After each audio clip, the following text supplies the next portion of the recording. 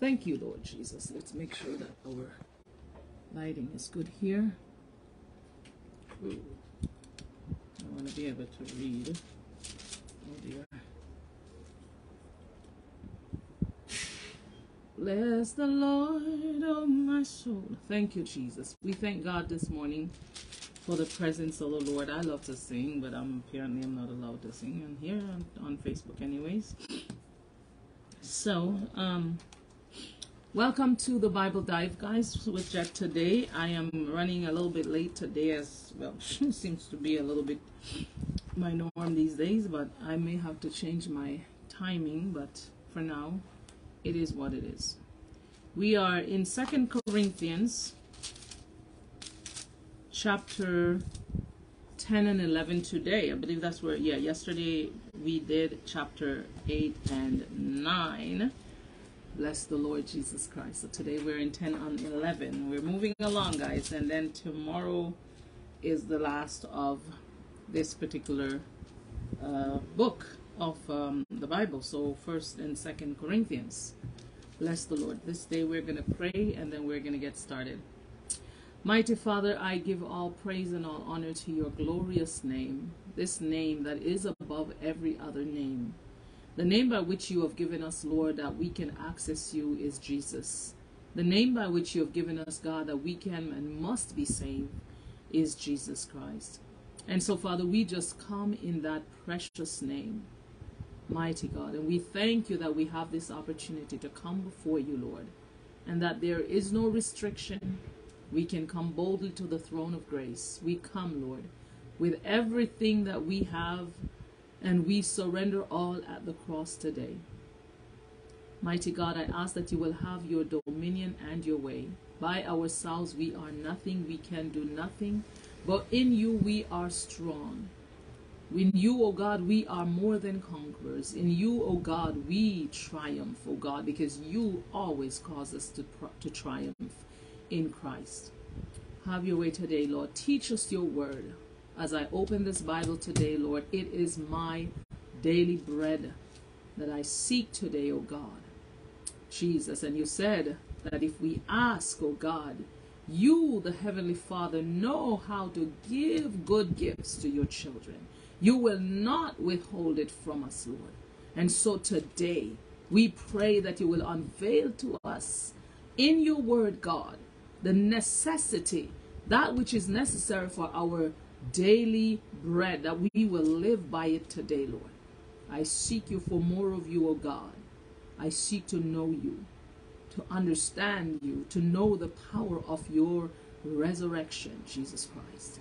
I seek, O God, to be filled with your fullness and with your love, and to walk out that love in Jesus' name. Have your way today, we pray. We say thanks in the name of the Lord Jesus Christ. Amen and amen. Please go ahead, tap your screens, invite somebody to the live, like, whatever you do, just help us, help in your doing your part to spread the word of God today. Every day I sit here, as I come, I am not coming with any preconceived notions or ideas as to what God is about to say. I'm just reading the scriptures, and as the Lord leads, so I speak. And so I'm empowered by it, and I pray that you will be empowered by it today in the name of Jesus. Amen. Welcome to those who are here, those who come on a regular basis, and those who might be new today, even on Facebook, on TikTok. We just welcome you in the name of the Lord Jesus Christ. And so yesterday, it's not my friend, but and so yesterday we did chapter 8 and 9, and it was just wonderful. So we ended with the verse 15 that said, "Thanks be unto God for his unspeakable gift." And we spoke about that unspeakable gift being Jesus Christ, the gift of God to us. Amen. And without that gift, we would not have any access into the presence of God. Amen. So it is an amazing gift. It's unspeakable. We can't even express it. It's unfathomable. This gift, why would God choose to save you and I, and to send his only begotten Son, that whosoever believes on him should not perish but have eternal life. And the Bible tells us that it is, in the book of Acts, that it is God, amen, God that purchased the church with his own blood. So we know that Jesus Christ is God that came in the flesh. If you ask me, and if you ask anybody, you said, does God have blood? They would tell you no. But the Bible tells us that God purchased the church with his own blood. At what point did God have blood? When he came to this earth in the person of Jesus Christ. When he put on flesh and was born through the channel of the Virgin Mary. Amen. This is a mighty God that we serve. A sovereign God. Bless the Lord Jesus. And so today we worship that great and wonderful God.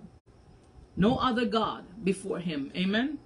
Bless God. And so we go on into chapter 10, and it says, now I, Paul, myself, beseech you by the meekness and gentleness of Christ, who in presence am base among you, talking about himself. He says, when I'm among you, you know, I humble myself, I'm base among you, but being absent, I am bold towards you. You understand? So Paul says, when I come to you, when I visit you in person, I humble myself, I come gently, I'm base among you. But when I'm absent, he says, I am bold towards you. But I beseech you that I may not be bold when I am present with that confidence wherewith I think to be bold against some, which think of us as if we walked according to the flesh. So Paul says there's some folks in the church, in that church of Corinth, that was thinking that they were not being led by the Spirit. Everything he said and did was flesh, was by the flesh, his own desire and his own will. He says they think that we are walking according to the flesh. For though we walk, he says, in the flesh, we do not war after the flesh. So when I come, I pray that I won't be as bold towards you as I am thinking that I should be. Because you see, if I respond to you in my human flesh, it's not going to be pretty. So I'm going to come to you in the spirit and meekness of Jesus Christ, he says. For though we walk in the flesh, we are living in this temple called flesh, yet our warfare is not against flesh. And that's what we have to recognize as believers in Christ, that whatever obstacle we come up against in our walk with the Lord, we are not fighting flesh. So we need to stop fighting each other. We need to stop fighting our brothers and our sisters and hating on them because we think that they did us something wrong. We have to understand that as believers in Christ, we are not fighting a war of flesh. We're living in the flesh, but our operation is in the spirit realm. Amen. For though we walk in the flesh, we do not war after the flesh. For the weapons, guys, and it's pluralized there, weapons, not just one. God doesn't send us out to war and send us with just a slingshot. He has equipped us, the Bible says, with everything that we need. Amen. And so for the weapons of our warfare are not carnal, fleshy, not human built. It didn't come from, we didn't have to buy this from China. Good God Almighty. The weapons of our warfare were not shipped from overseas. The weapons of our warfare are not carnal, but mighty through God to the pulling down of strongholds. You see, the world today have all kind of weaponries. They have this whole talk about gun violence and how much, you know, the government is trying to cut down on that. And everywhere you look, people keep, no matter, I mean, I wouldn't know where to get one. For example, I wouldn't know. I'm that crazy. I'm that silly. But people know, they know how to go out and to buy weapons and to, you know, do whatever. They find ways to get these weapons, right? To equip themselves. I was watching a program shortly yesterday, I was passing by the television at work, and I was seeing that they were talking to a bunch of women and different people, men and women. Why is it that they own this weapon, a gun, right?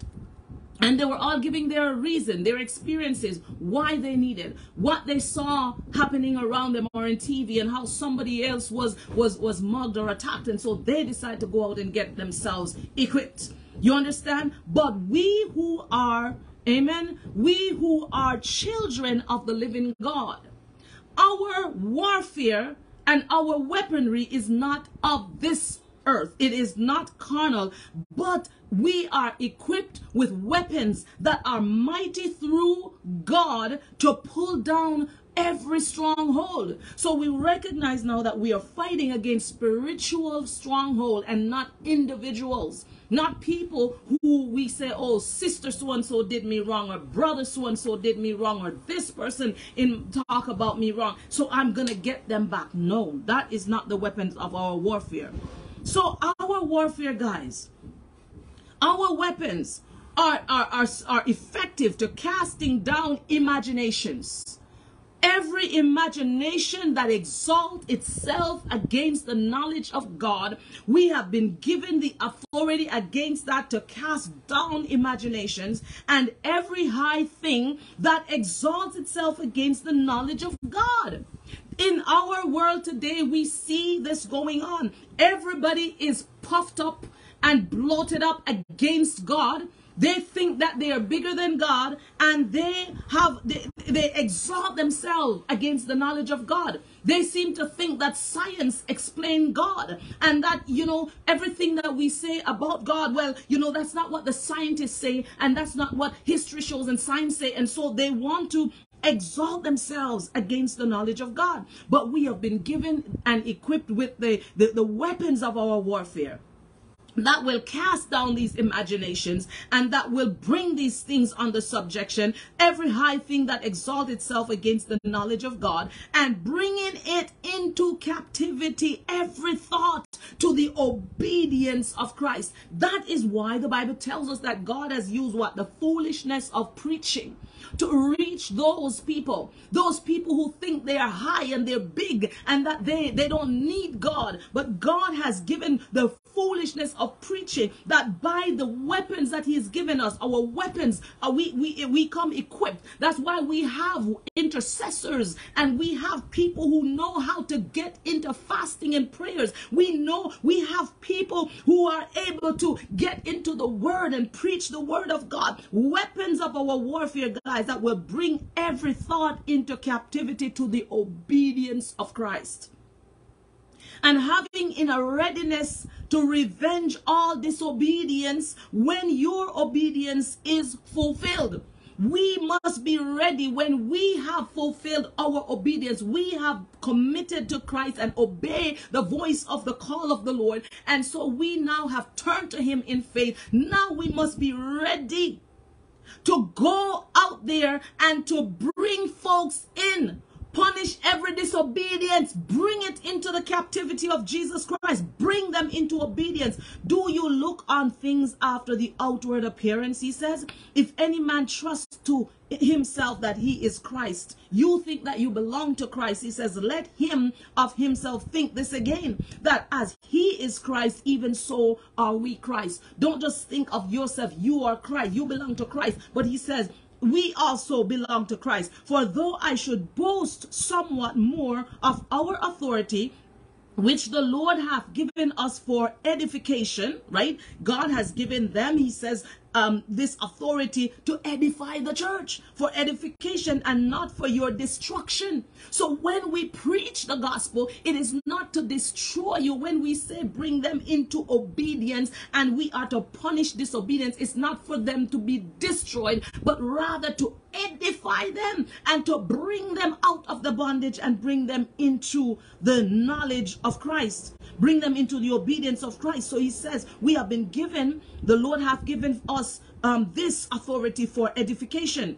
I should not be ashamed, that I may not seem as if I would terrify you by my letters. When I write these letters to you, I'm not trying to scare you. I'm trying to, if you're scared, I hope you're scared straight when you hear about what Christ has done upon Calvary's cross for you, and what is the judgment and the punishment that awaits those that reject Jesus Christ. For his letters, say they, are weighty and powerful, but his bodily presence is weak and his speech contemptible. So they were talking about him. When he's in our presence, he seems so weak and contemptible, but when you read his letters, he sounds so powerful and so scary. Let such an one think this, that such as we are in word by letters when we are absent, such will we be also indeed when we are present. For we dare not make ourselves of the number or compare ourselves with some that commend themselves. He says we're not comparing ourselves with those people who walk around patting themselves on the back, putting themselves up, trying to say how great they are and how wonderful they are. We are not making any such comparison, but they measuring themselves by themselves and comparing themselves among themselves are not wise. You can't know how great you are if you're comparing your greatness to your own self. Compare it against somebody who's greater than you, then you will see how great you are. But we will not boast of things without our measure, he says, but according to the measure of the rule which God hath distributed to us, a measure to reach even unto you. We're not going to go measure ourselves by our own rule or our own yardstick. We are going to measure ourselves based on the measure that God has given unto us. So our word, the word of God, is the plumb line by which we, the believers, are to measure ourselves. If when we apply ourselves to the plumb line of the word, we find that we are out of kilter, it means that you need to get right with God. You need to repent. If your actions and your behaviors and your lifestyle does not measure up to the plumb line of the word of God, then you know that you have to get yourself right with God. So he says this is the measure by which we measure ourselves. We are measuring ourselves, not comparing ourselves to others, but let me see myself in light of the word of God. Amen. For we are come, he says, for we stretch not ourselves beyond our measure, as though we reached not unto you. For we are come as far as to you also in preaching the gospel of Christ. Whatever we do when we preach the word, we do what God tells us to do. We go as far as he tells us to go. Amen. And so we are not going beyond our measure. That's why it is important. I speak this before. We need to stay in our lane. Whatever it is that you have to pray and seek God. What is the ministry that he's given to you? What it is that you are called to? And you stay in the lane and let God use you in that capacity. If God did not call you to start a church and go run a mega church, then that's not your calling. Never mind the fact that maybe you might get rich doing it. That's not your calling. You need to stay in your lane. Not boasting of things without our measure. That is, not boasting of things without our measure, that's not within our measure. That is of our other men's labors. So if somebody else is doing a job, don't attach yourself to it and start to boast look how good we are doing. You understand? But having hope, when your faith is increased, that we shall be enlarged by you according to our rule abundantly. To preach the gospel in the region beyond, that is the call, mighty God. To preach the gospel in the regions beyond you, and not to boast in another man's line of things made ready to our hand. So a lot of churches, and I've seen this, guys, where a lot of churches, for example, church is going on over here. I've seen it. And instead of, you feel that God is calling you to do a ministry, instead of stepping out on faith and let God lead you and start to preach and bring sinners to repentance, you're going to pull out 50, 100, 300 people out of one church, cause disruption in the church, and then split the church down the middle. All of a sudden, 300 people following you because they're blind, and they follow you to go to start a church. And they think that they're doing a great job because they have started a church, and they're doing so good because, look, we have over our first day we opened, we have over 300 people. But you are boasting in another man's labor. You understand? As opposed to going out there and starting from scratch and let God bring the numbers in. So he says, we should not boast in another man's labors, but having hope when your faith is increased. Increase your faith in God and watch God work on your behalf, that we should be enlarged by you according to our rule abundantly, to preach the gospel in the regions beyond you, and not to boast in another man's line of things made ready to our hand. But he that glorieth, let him glory in the Lord. Everything that we have that we think we can glory about, it has to be in Christ. That's why I teach the gospel of you can't work for your salvation. Salvation is of the Lord. You cannot try to do righteous, do good in order to be saved, because salvation, otherwise you're going to glory how good it's because of your goodness. It's because of how sanctified you are. It's because of how many hours you spend on your knees. It's because of what you are going to glory in yourself. And then the glory does not go to God. It means that you have put yourself in the place of God. You're just as bad as Satan. You understand? So you cannot depend on yourself for any glorying. He that glorieth, let him glory in the Lord. He that glorieth, let him glory in the Lord. For not he that commends himself is approved, but whom the Lord commends. It is not you who's going to stand on that day before God and say, look at me. Look how wonderful I have lived for you, God. God says some of them are going to say, Lord, Lord, did I not cast out demons in your name? Did I not preach? And did I not do this? Get away from me. Depart from me. I don't know you. Because the thing is, it's not you who will commend yourself to God. God is the one that must commend you. And therefore, when Jesus says, I am going to present you faultless before the throne of glory with exceeding great joy, he is the one who is going to what? Commend you to God, present you. It is not you who is going to go up there bragging about yourself, how wonderful you have lived for the Lord. Amen. So get that nonsense out of our brains right now, that we think we are so much holier than such and such because we have been staying in church for how long, and because we've never been to a club. I've never been to a club, and so what? And so what? Who cares if I was born on the front pew of a church? Who gives a hoot in Flint if I was born on the front seat of, or even on the rostrum for that matter? You understand? Because your glory must be about God and what he did for you. That's why Jesus came to redeem all mankind. The Bible says he died for all. Amen. He died for all, that all could be saved. And then he says, whosoever will, let him come. You understand? And draw from the waters of life freely. There is nothing for you to do but draw out. Amen. Blessed be the name of Jesus Christ. It's like if you go to a buffet or a potluck, and then, you know, the food is prepared, everything is good, and you are just, all you have to do is draw out, take what you want, sit at your table and eat, and then you're gonna sit there and start to glory in the fact that the food tastes so good, and you're taking all the glory for it, for preparing it. You weren't even there when they were cutting up the lettuce. You understand? God did it all for you and I. He did it all. And so he has handed us down a free salvation, nothing for us to glory about.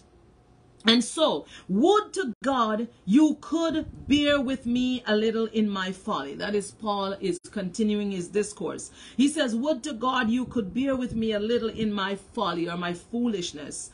And indeed, bear with me, for I am jealous over you with godly jealousy. Paul says to them, I am jealous over you with what? Godly jealousy. I want you to have the best in God. I want the best for you in God. I am jealous for you with godly jealousy. All right, let me go. For I am jealous over you with godly jealousy, for I have espoused you to one husband. Who is that one husband? Jesus Christ. He is the groom, right? We are the church, the bride of Christ, right? And so Jesus Christ is going to present us before the throne of glory with exceeding great joy. So we are the ones that are the groom, are the bride. The bride of Christ is the church. And so Paul, standing in the place of Christ, saying to the people, I am jealous over you with godly jealousy. Jesus Christ himself has that same jealousy for the church. He does not want, that's why he says he has exposed you to one husband. That's why fornication and adultery is so despicable to God. Because it's one and the same as when we turn our back on him, the groom, and go out there and begin to live our lives for Satan, begin to get into relationship with the devil and with devilish things. Amen. That means we are committing adultery against God or fornication against God. It is despicable, because I have exposed you to one husband, that I may present you as a chaste virgin to Christ. Amen. That I may present you as a chaste virgin. You know, the Bible says that when you come to Jesus Christ, you must be born again. Hello, my dear. Hello, my dear. I hear you. You have a question. Go ahead and put up your question. Okay. Thank you, Jesus. So Jesus Christ says that, you know, we must be born again. When you and I were born, okay, when we came out of our mother's womb the first time, we came out as virgins, never been touched. Okay, you know, anyways, you understand the whole stuff what I'm talking about. Never being touched. The man has never been with a woman. The girl, she's never the little thing that's over her body part there that shows that she's still a virgin has never been broken. So therefore, she was a virgin. She was born a virgin. Paul says, I want to present you as a chaste virgin in Christ. When we messed up, when man messed up in sin, it's like man lost his virginity to the devil. We were no longer chaste virgins. But when Jesus came and paid the penalty for our sins, we get the opportunity through Christ to be born again. When you come to Christ and you are born again, you are restored to your original state of being a virgin in Christ. Amen. And so Paul says, I want you to continue in that way so that I might be able to present you a chaste virgin. Don't get yourself now messed up back with the devil. Sell out your body, your time, your everything to the devil again. Let me read this person's question before I move on. Bless the Lord. Thank you, Jesus. So he says, I come from Ghana family, and I don't understand why I should be Christian knowing our history. All right, let me understand this. We were proselytized by Christian missionaries from Europe. Okay. And so you're saying that because knowing the history, that there were some people that actually took advantage of your people or whatever, and you guys were sorry, I can't pronounce the word proselytized, I get it, by Christians, missionaries from Europe. So that means you feel like you don't know why you should become a Christian. All right. Most Africans, that's right. Listen, it is a very good question. It's a very, very good question that you ask. For me to tell, first of all, were you proselytized by Christians, or you're talking about the history, people in your past? It's like me saying that as a black person, I don't know why I should interact with or be with, you know, the other cultures, white folks, because of what was done to my people in history. You understand? It's like that. If I put it that way, that's foolhardy, because honestly, my history, my past, people of old went through a lot of stuff. People went through a lot of stuff. But the fact of the matter is, let me tell you something. We are not teaching you about Christianity. I'm not talking about Christianity. I'm telling you about being born again and salvation. We are talking about your eternal soul. and that salvation comes through Jesus Christ. Okay? Now, because there are folks that may have used the gospel for the wrong reason, doesn't make the gospel of none effect. Because people have used the gospel for the wrong reason does not make it of none effect. Salvation is of the Lord, and if we reject Jesus Christ on this earth, he will reject us before his Father. That is truth. There is nothing else that you can override that. It is the truth. There is a God, and he came into this earth in the person of Jesus Christ to pay the penalty for your sins. Now, I am sorry that in the past, people have done wrong with the gospel, but that's Satan. Satan has always tried to find a way to corrupt what God's plan is for humanity. And so even if he has to use even people will come disguised. The Bible tells you that there will be some that will attach themselves to the church, call themselves Christians, but they are not of God. They are actually wolves in sheep clothing. So maybe in the past, as you're saying, wolves in sheep clothing has attached themselves to the church and used the gospel for their own gain. Leave those people to God. They are going to pay a penalty for their sins. But you have a choice to make. The thing is, the Bible says that you must, it says, I put before you two paths, one that leads to death and one to life. Therefore, I say to you, choose life. He says it in the scripture. I say to you, I am not talking to everybody. Each individual must make a decision for himself. You must choose Christ for yourself. So if you stand before God on the day of judgment, and he says to you, the gospel was preached to you. I remember that day when this girl called Jett was online talking to you about Jesus Christ and about your salvation and your eternal soul and how it is important that you choose Christ and be born again. Why did you not accept my son? Now you're going to say, well, God, I heard the history of how they have used the Christians proselyted, and so that's why I didn't choose it. Do you think that's going to stand up in the court of God? Do you really think that will stand up? Oh, glory to God. Mighty God, I hear the Holy Ghost. Do you believe, guys? I tell you, it is so important that we understand. It will not stand up in the court of God. No excuse. I say this over and over. You will have no excuse. Because you know why we can say that God is just? Because he is just. He is just, and he has made every provision for your salvation. When you and I could not pay the penalty for our sins because we were too messed up in sin, the Bible says that we were dead in trespasses and in sin. So if you're dead, you cannot help yourself. So God himself made a plan and put on flesh. He himself came and come into the world to put on flesh, to die upon the cross of Calvary so that you and I could be saved. That means he has done everything. When Jesus laid down his life, he said, it is finished. Man's redemption is paid. Nothing left to be done. He did it all. It is finished. And all your part is to accept the finished work of Jesus Christ. To accept it by faith, because by grace are you saved through faith. Grace is Jesus who came into the earth. So by Jesus are you saved through faith.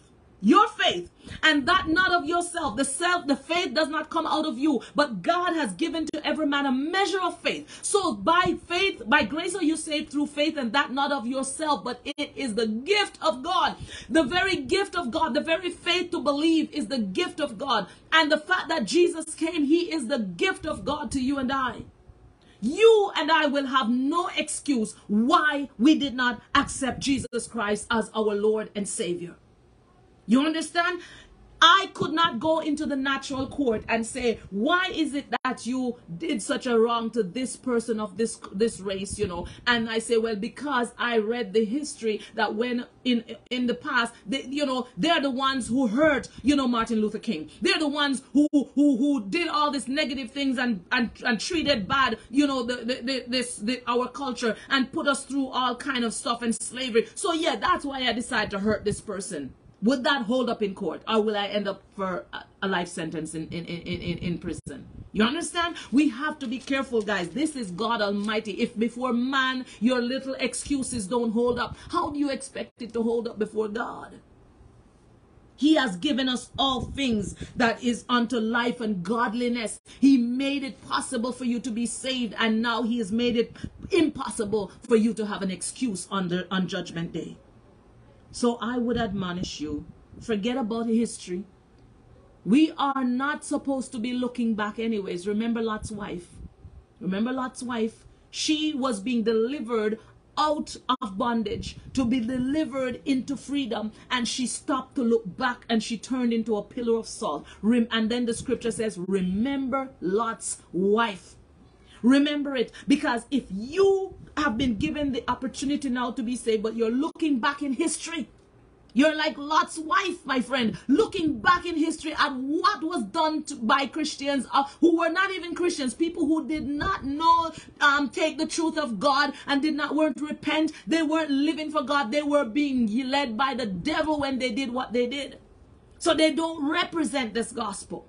You understand? Don't look back at those things. We are to look forward. Paul says, I will press towards the prize of the mark of the high call of God in Christ Jesus. That is where your vision should be. Look forward. David says, I will look unto the hills, from whence comes my help. My help comes from the Lord who makes the heaven and the earth. That's where your focus should be. Stop looking back. Remember Lot's wife. That's all I'm going to say about that in Jesus' name. Glory to God. So let's get back to chapter 11. And I hope I answered your question. Mighty God.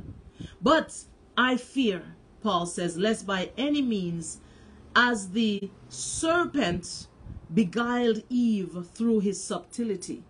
Listen to this carefully. Paul in chapter 11 verse 3.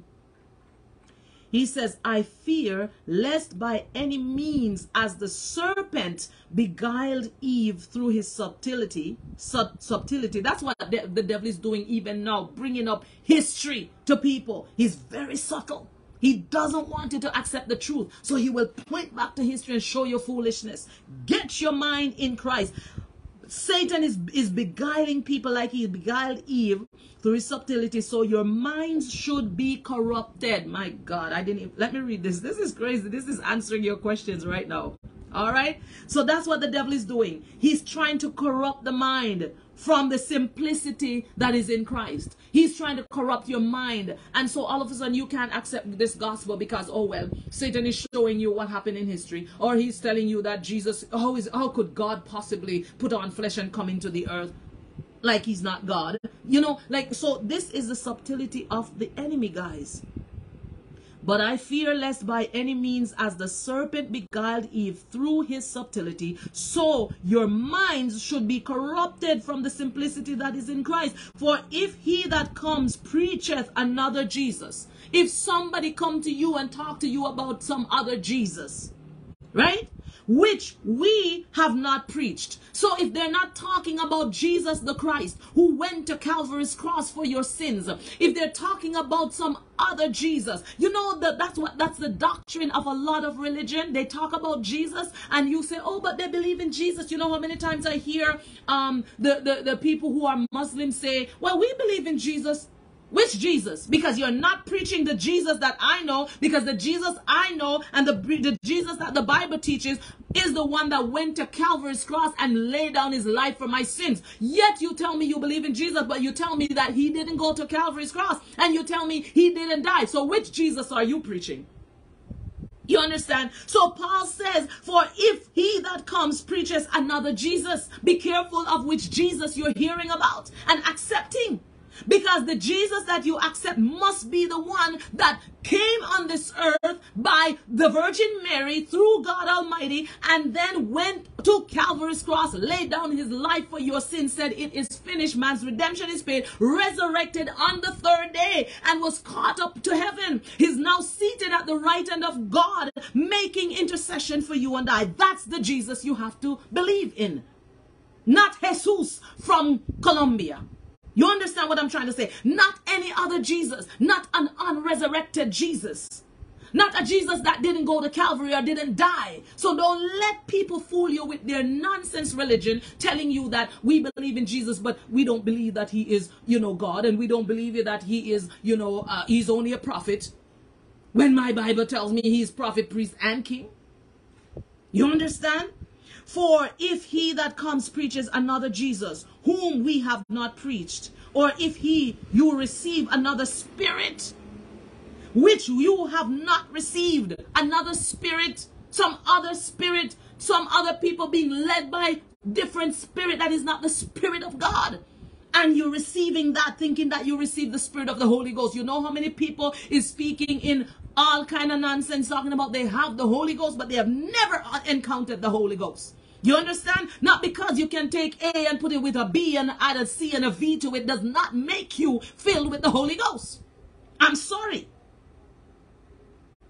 If we will receive another spirit which you have not received, or another gospel which you have not accepted. So if it's not the first thing that you receive when you heard the word of God, if you begin to go after other things and accept other things, you are going to be in trouble. You might well bear with me, for I suppose I was not a whit behind the very chiefest apostles. But though I be rude in speech, he says, Paul was not playing.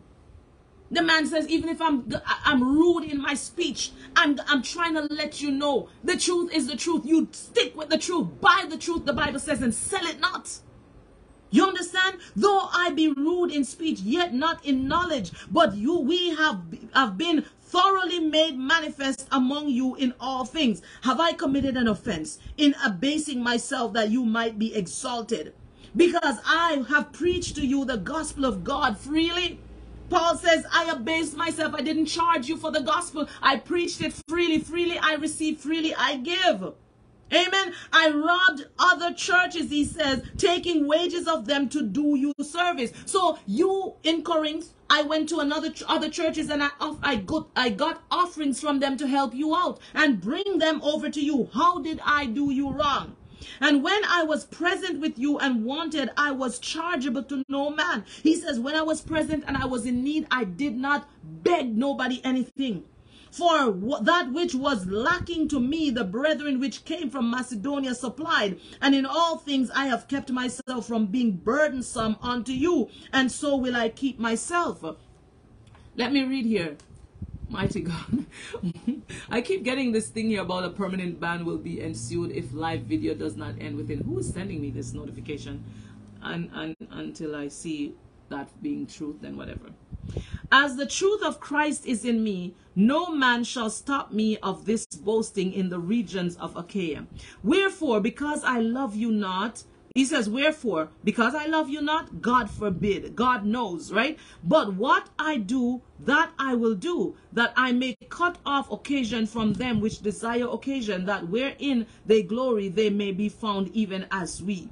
For such are the false prophets, the false apostles, right? Those that glory in themselves, right? Such are the false apostles, deceitful workers. So if the person who asked me that question is still here, then you can understand what I meant when I said there are people that attach themselves to the church, but they were not of God. You understand? And they were deceivers. That's why they do the things that they do, using the gospel for their own gain and their own benefit. You understand? For such are false apostles, deceitful workers, transforming themselves into the apostles of Christ. They are just people who are pretending to be apostles of Christ, but they are not. And no marvel, for Satan himself is transformed into an angel of light. You know that word, that transformed word? This is the word of the devil. This is the devil's idea. He's always trying to transform. You understand? He transformed himself into an angel of light. He's getting people to transform into Christ-like people when they're not, but they're disguising their sheep in wolves, rather in sheep clothing. And so we see the same transformation happening in the world today. The devil is using the same method. He is not creative. He used the same idea over and over in a different way. So he's always trying to implement the same idea. You understand? In a different form. He tried tries to mess with people's mind very subtly, and he tries to transform the mind and get them to transform into something that they were not created to be, and get them to transform. So the devil is the mastermind behind every whatever you hear going on in this world. Get it clearly. The devil is the mastermind, amen, behind every foolishness that you see going on in this world.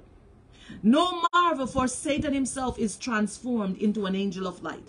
Therefore, it is no great thing if his ministers also be transformed as the ministers of righteousness. It's not a mystery that you can have demonic people in the church operating and pretending to be ministers of light, because they are being led by the same transforming spirit of Satan. You understand? But the Bible says that we must try the spirits. That's why we must be at the place in the Lord where we are what do you call it now? We are immersed in him. And so we are being led by the Spirit of God, and that we can discern. You understand? To know what is wrong and what is right. To understand when somebody is being led by the Spirit of God and when it is the spirit of the devil. Because let me tell you, it is not too hard to spot it if you are in Christ and you're in the Word daily yourself. You will know when somebody is talking something that sounds good, but check the scriptures and you will find a deviation. You understand? Therefore, it is no great thing if his ministers also be transformed as the ministers of righteousness, whose end shall be according to their works. So that means their end is going to be destruction, because their work will not stand up before in the court of God. Amen. I say again, let no man think me a fool, if otherwise yet as a fool receive me, that I may boast myself a little. That which I speak is not after the Lord, but as it were foolishly in this confidence of boasting. Seeing that many glory after the flesh, I will glory also. So Paul says, what I'm about to say might sound stupid, but let me say it anyways. You understand? Because everybody wants to boast. I can boast also, he says. But he says, listen carefully now. Seeing that many glory after the flesh. They glory after the flesh because they're not in the spirit. So they're glorying. It's about what they do and how well they do and how good they are. They are glorying after the flesh. He says, I will glory also, for you suffer fools gladly, seeing you yourselves are wise. For you suffer if a man bring you into bondage. If a man devour you, if a man take of you, if a man exalt you, if a man smite you on the face. It's like you allow everything. You allow them to go to do any and anything with you. That's what the word suffer there means. It doesn't mean suffering in the way that we know it, but it means allowing.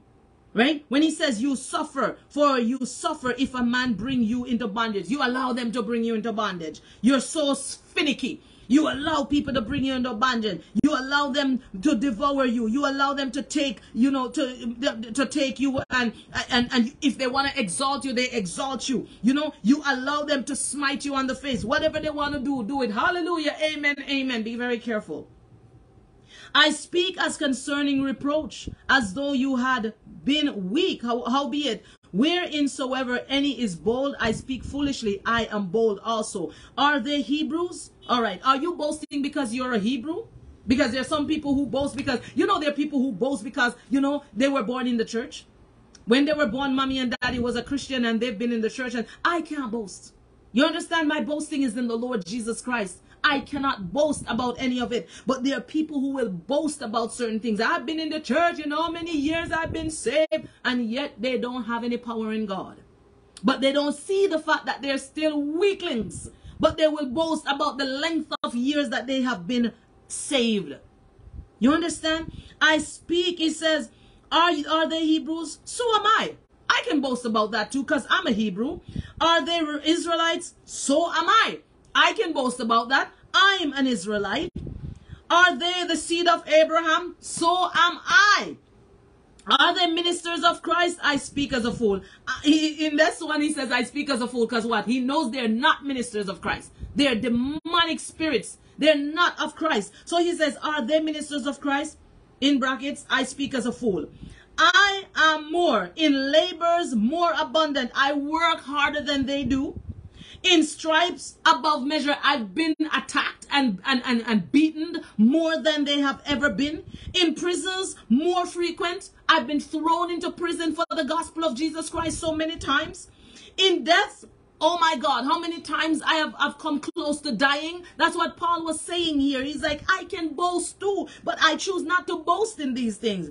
He says, of the Jews, I was 5 times received I 40 stripes, save one. So 5 times the Jews captured Paul and beat him 39 stripes. You understand? Because they were not allowed to give them the 40, because the 40th they could die. That's how bad that beating was. The 40th one could be, you could take the life. So they would beat them to the brink of their life. Literally, like if I give you one more lash, you will die. That's how much they would beat him. He said 3 times was I beaten with rods. Once was I stoned. Thrice I suffered shipwreck. That's 3 times, right? Shipwreck. A night and a day I have been in the deep. You understand? And we've read the stories where the boat that he was on was tossing. People were trying to jump out of board. And he says, these must stay in the ship or else they're going to die. We've gone through that story before. In journeyings, often in perils of waters, in perils of robbers, in perils of mine own countrymen, even the people that grow up with me and know me, trying to kill me just the same. In perils by the heathen, in perils by the city, in perils in the wilderness, in perils in the sea, in perils among false brethren. Paul says, I've been through it. I could boast about that. In weariness and painfulness, in watchings often, in hunger and thirst. How many times have to go without food and water? In fastings, good God Almighty, have to put himself through fastings often, in cold and nakedness. Beside those things that are without, that which comes upon me daily, the care of all the churches. So he says, not only was I going through all of these stuff on the external, but imagine what I go through on the inside as well, when I have to be taking care of the churches. Every day, people calling on me for this and that, people having problems over here. I have to be writing letters over here. I have to be visiting this church over here. Paul says, I've been through a lot. I could boast about that. All right? Who is weak, says Paul. Then he says, who is weak? You think I'm weak? You think when I come, oh my God, he sounds so puny and weak? After all that I've told you, who is weak? He says, I am not weak. Who is offended? And I burn not? Don't I go through problems? If I must needs glory, he says, if I should glory any at all, I will glory of the things which concern my infirmities. Right? The God and the Father of our Lord Jesus Christ, which is blessed forevermore, knoweth that I lie not. He says the only thing I glory about is the fact that I am going through so much trouble. The infirmities, I can glory in that to say, you know what? I suffered for Christ's sake. So let me glory in the Lord. Everything that I go through, I take it in stride and I glory in the Lord. I rejoice. The Bible says, rejoice when you fall into diverse temptations. Count it all joy. You understand? So that's what Paul was saying. He's not saying that, you know, he's thinking that his infirmities is going to get him into heaven. No, he says, I take joy in the fact that I know that I suffered all these things because of Jesus Christ. I count it all joy. Instead of complaining and murmuring about why me, I said, thanks be to God that I was counted worthy to suffer for Christ. The God and Father of our Lord Jesus Christ, which is blessed forevermore, knows that I lie not. In Damascus, the governor under Aretas, the king, kept the city of the Damascenes with a garrison desirous to apprehend me. These were people of authority, governors. They were setting up roadblock. You understand? To try to apprehend Paul. And he says, and through a window in a basket was I let down by the wall and escaped. The only how he was able to escape was because somebody put him in a basket and let him down by a window. Paul went through some stuff for this gospel. This gospel is free, guys, but it costs a lot. It cost a lot. It cost people like Paul a lot. It cost God his only son. It cost Christ his life. It cost a lot. So we should not take it lightly. Mighty God. Glory be to God. Hello, hello, my dear. We should not take it lightly. Mighty God. I give God glory this day. I thank the Lord. So we have gone through chapters 10 and chapters 11 that we have promised to go through today. And I'm waiting for any questions. If you guys have any questions, feel free to ask me. Tomorrow I'm going to be finishing with 2 Corinthians 12 and 13.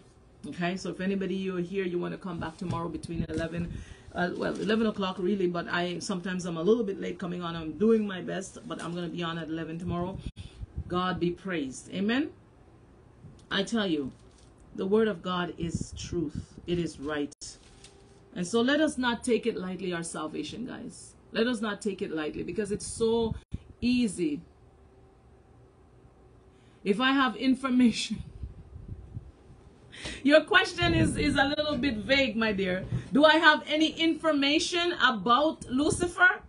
The whole Bible is about Jesus Christ, and it tells you about the fight of Lucifer and Satan, and how he's trying to overturn the plan of God. Amen. What do you mean by if I have any information about Lucifer? What is your specific question? There's so much about Lucifer, but my focus is not on Lucifer. Lucifer is a defeated foe. Amen.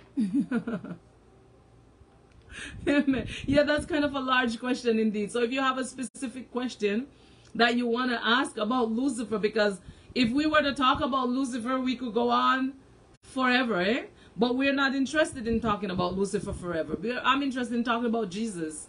Jesus is the one that saved your soul from sin. Lucifer is the one that is trying to destroy us. Yes, the fallen angel, right? Lucifer was once, oh my God. Mighty God. Let me just see here. Oh God, let me go. Yeah, you said I was sort of large in my thing.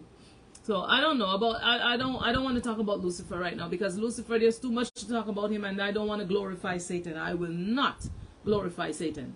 Jesus is the light of the world, and he is we want to talk about him. You know, like I love to say, let's talk about Jesus. The King of Kings is he, the great I am, the way, I want to talk about Jesus. Amen. So Lucifer, you don't even have to talk about him. You will see him in operation in the world. Look outside in the world and see the evil that's going on. And you know what happened? Lucifer is so conniving that he wants people to believe that it's God that's doing all the bad things. When God does good, nobody wants to praise God for the good. But when there is an evil that happens, you understand? All of a sudden, if God was to do a good work now, somebody would find a way to praise a man. They would say, oh my God, it was because, President so-and-so decided to do, and it was because, and they would praise a man for what? The goodness of God. You understand? But, for example, I'll give you a very simple example. A very simple example. If God was to speak to somebody's heart, put it on somebody's mind, to go to such and such an address, right? Somebody's house, and to bring them, a basket of food or some meal or something, and they would go there and deliver them whatever it is that God tells them to do, right? The person would be so thankful.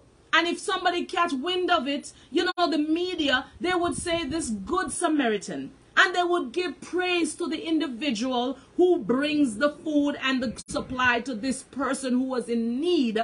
They would give praise to the individual. They would not talk about God. They would forget about the fact that the reason this person did it was because God put it on their heart to do it. God would get no glory. All right?